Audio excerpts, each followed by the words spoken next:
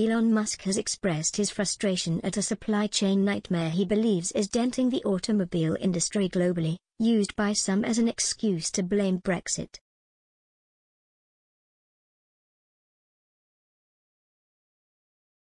During a Twitter conversation with his followers, one of them asked the tech mogul about his upcoming Cybertruck.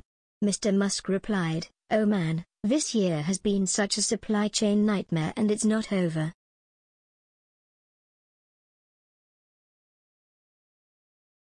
He added, "I will provide an updated product roadmap on next earnings call."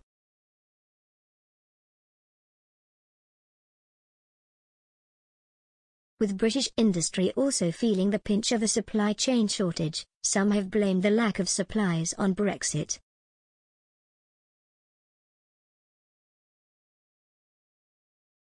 However, the impact of the global shortage of semiconductors appears to be a more realistic reason for production delays.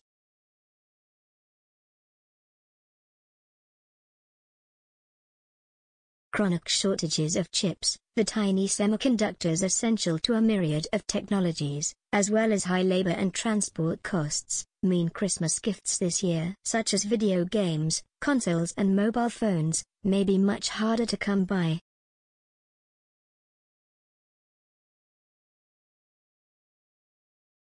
The chip shortage is a significant contributor to the global supply chain issues which have plagued the world since COVID hit.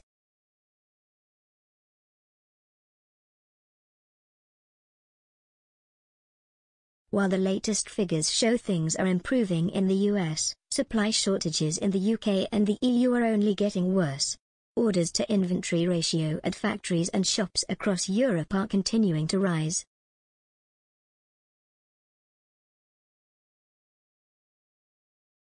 One key industry is cars. Consulting firm AlixPartners estimated in September the semiconductor chip shortage is expected to cost the global automotive industry £157 billion, $210 billion, in revenue in 2021.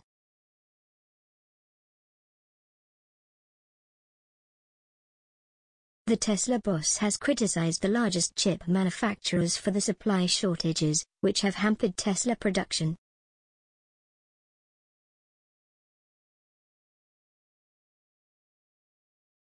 Video game producers have also been hit especially hard, as the chips are essential for their output.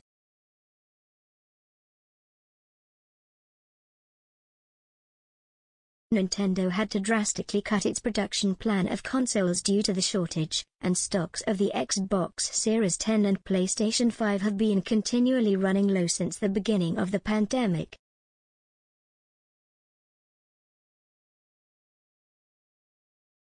The heavy startup and running costs for semiconductor plants mean ramping up production, through new competitors, is difficult.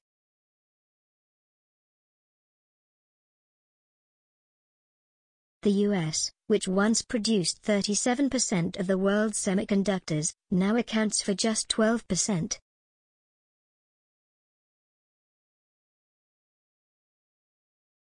Brexit meant the UK missed out on a new semiconductor factory from Intel, which instead decided to focus on the EU market.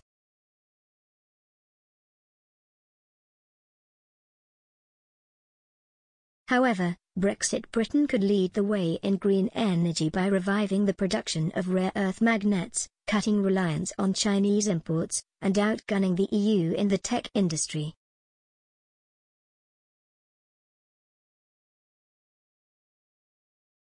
There are plans to restart domestic production of super-strong magnets used in electric vehicles and wind turbines with government support, tech insiders have claimed.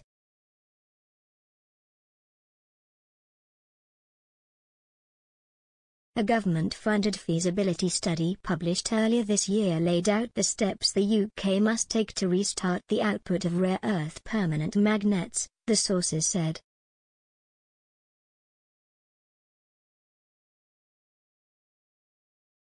Automakers will need the magnets as they ramp up EV output in Britain. Ford said last month it would invest up to £230 million in an English plant to produce around 250,000 EV power units a year from mid-2024.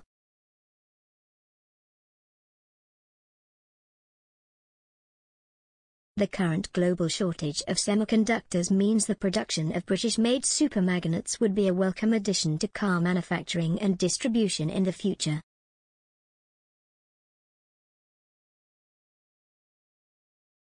The ongoing crisis is a stark reminder of how important these tiny semiconductors are to our everyday lives, and of the importance of supply chain resilience and competition.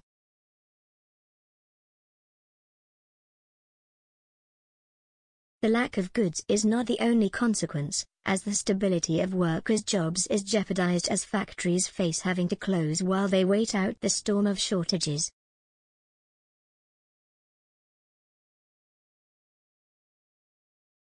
So concerned are the U.S. over the shortage, that President Joe Biden has ordered his Commerce Secretary to take action over a so-called CHIP Act.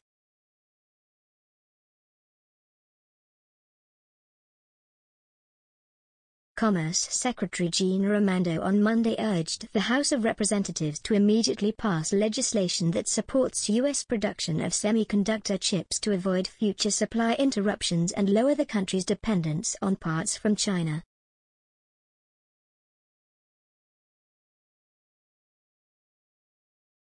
Speaking in the Motor City, Raimondo used an ongoing global shortage of chips that has depleted vehicle inventory levels and caused rolling shutdowns of U.S. auto plants as proof the country needs to onshore its supply chains for critical components such as semiconductor chips.